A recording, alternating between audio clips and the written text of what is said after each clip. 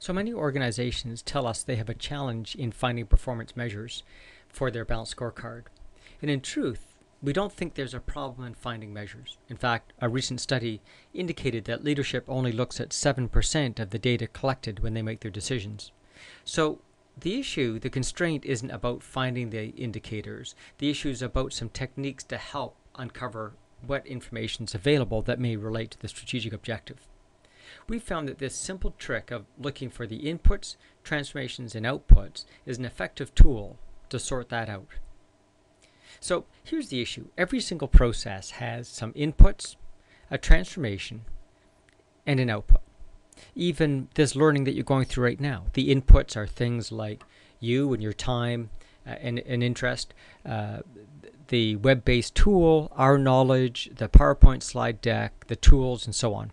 Those are all inputs, and we could measure whether those things were available. Now, they probably wouldn't be good predictors of the output, but at least they're available.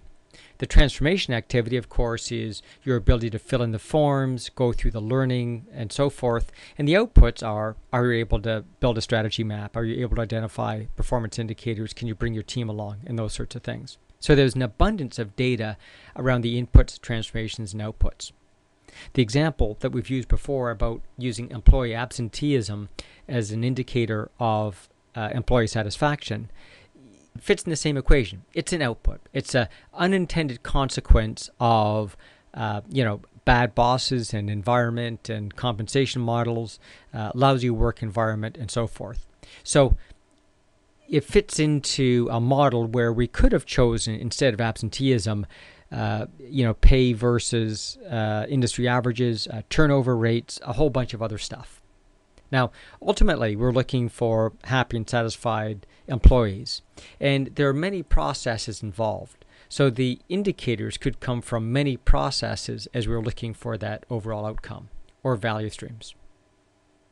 So using this framework, we should be able to take any performance indicator, strategic objective in the organization, and go through this process to begin identifying what some of the inputs, transformations, and outputs are. So we'll be using a template that looks like this, where you'll write down which the strategic objective is you're looking at, and then working with your team, begin developing some inputs, some transformations, and some outputs. So let's work through the example for WestJet that we've been talking about. So overall, it's the WestJet sample strategy map we're working on, and we'll work on the objective of fast turnaround time. So what we're going to begin doing is working with the team to long list a series of possible inputs. So for example, one input might be the fuel truck on time, because if the fuel truck's on time, that's an input towards the activity of fast turnaround time. Likewise, the galley truck being on time, the lavatory truck, and so forth.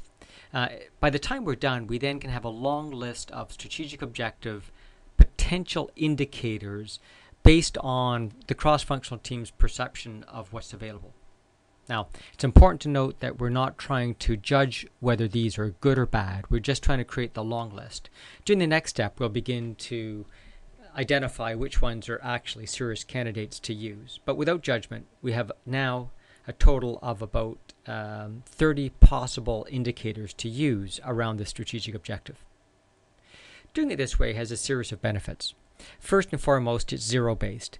It avoids the assumption of what might be broken in the system or what's happened previously, or even being railroaded by one individual. It becomes a zero-based approach where we can begin taking a broad look at the overall objective.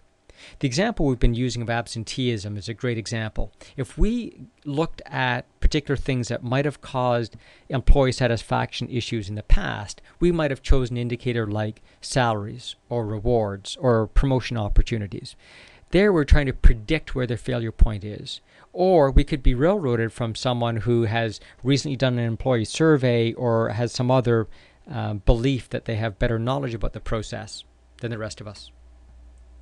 Secondly, it forces us to look across processes. It's not restricting us by what any one individual process delivers, and therefore provides a wider scope cross-functional opportunity. Again, absenteeism doesn't look at any particular process. It also provides you and the organization with access to many ideas. You'd be surprised at how often the best idea comes from people outside of your department. What it also allows us to do by having that wide access is much wider ownership of the final answer. Now it's not owned or imposed by the consultant or by the internal expert, but rather the entire organization. And finally, it generates a long list of ideas that we can then begin working through, as opposed to narrowing it down to one or two possible ones and discovering later that the data is not available or accurate or has some other constraint.